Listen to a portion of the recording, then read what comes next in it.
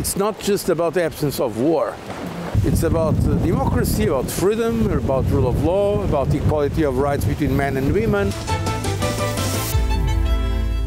Some of these issues are now taken for granted, but unfortunately, they were not always, and they are not in other parts of the world. So that's why I believe, yes, while there are challenges and issues, and certainly the European Union is not perfect, but I believe that without arrogance, we can be proud of the community of values we have been able to establish in Europe.